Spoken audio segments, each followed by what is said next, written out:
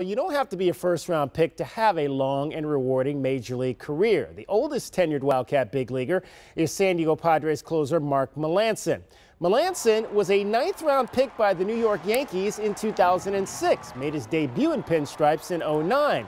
He's pitching in his 13th big league season, and he is in Denver right now for the All-Star game. It's his fourth All-Star selection, and this is even more special because Melancon is a Denver native. In fact, the last time the All-Star game was in the Mile High City here back in 1998, remember Vinny Castilla?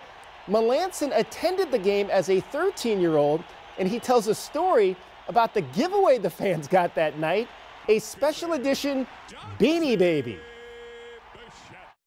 During the game, because it was such a craze, these Beanie Babies were being sold to other fans at the game for $500–700 a piece.